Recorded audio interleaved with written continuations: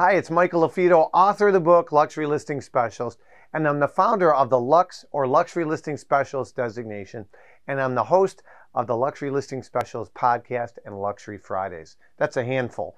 Hey, in this video, we're going to be talking to you about should you, as a listing agent, encourage sellers to keep their home on the market now that school started and the fall and the winter months and perhaps the holidays are approaching. Should you encourage them to keep the home on the market? Or perhaps you have a seller that reaches out and they say, you know what, should we even put our home on the market or wait till 2023? That's what we're covering in this video.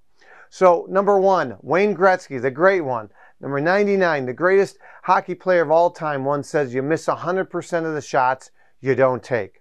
Well, guess what? If you have a seller that's on the fence about putting their home on this now or next year, nobody's got a crystal ball. Maybe the market's worse next year. Maybe home prices depreciate.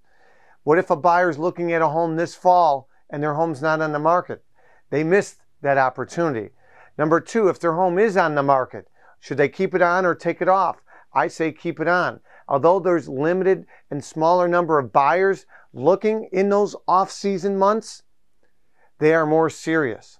So again, less supply increases the likelihood that the seller gets qualified showings and gets top dollar with great terms.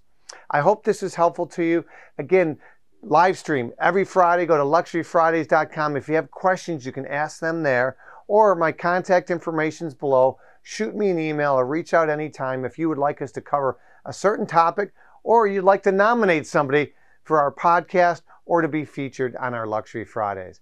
My name is Michael LaFido. Go to luxurylistingspecialist.com to see where we're speaking next and where our next in-person luxury designation event is. Take care.